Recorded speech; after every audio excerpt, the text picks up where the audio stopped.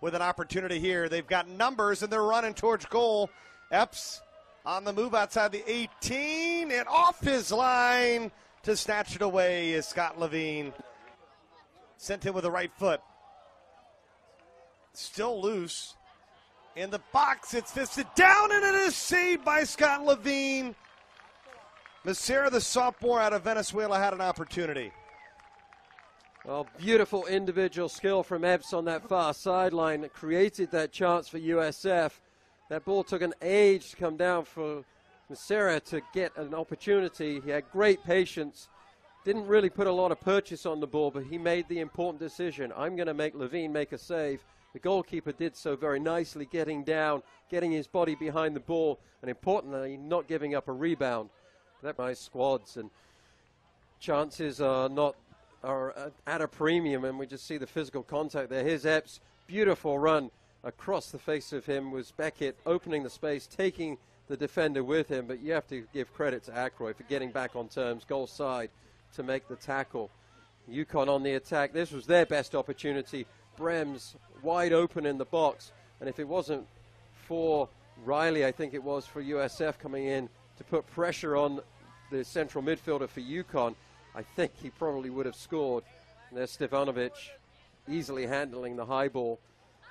Epps again created a lot down the right-hand side for USF, trying to find Bartram, I think it was on that occasion, did a decent job getting into the passing lanes, trying to exploit things, but the goalkeeper Levine did a great job as well.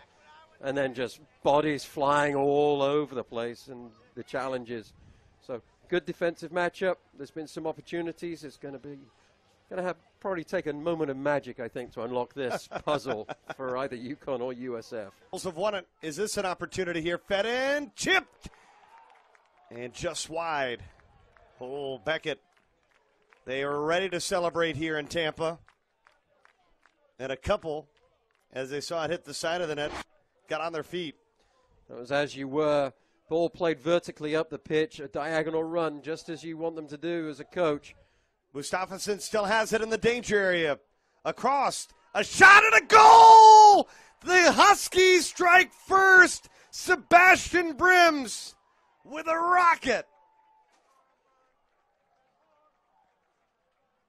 Great job from Mustafason, getting down the left flank, rode the challenges, and then found Brems at the top of the box. He puts his right foot through the back of the ball, touched by the goalkeeper, but there was so much power in that shot of UConn. But that should, by default, open some space for UConn to exploit. God, they got another! Becca Jim Thyme. Oh, wow. 2-0 UConn on top. Well, that really came out of nowhere. It seemed so innocuous, and the shot was from outside of the box. Stefanovic, the goalkeeper, will want that one back. And anybody who's a fan of the Karate Kid movies from the 80s will be saying he was waxing on when he should have been waxing off. Oh. That was because it allowed Connecticut the chance to move their defensive line. Epps across, an opportunity in front. It's still not cleared. And finally, the Huskies clear the danger. And Fecka finds it at his feet, a bending ball and another save. The Bulls with their first goal of the night. They need one more now. When the ball is placed that close to the penalty box, it's hard to get it up and hard to get it down. The leading goal scorer from USF, Bartram, cleverly puts that one in. Beautifully played. You see the goalkeeper, Levine, cheating to his left. The ball went to his right.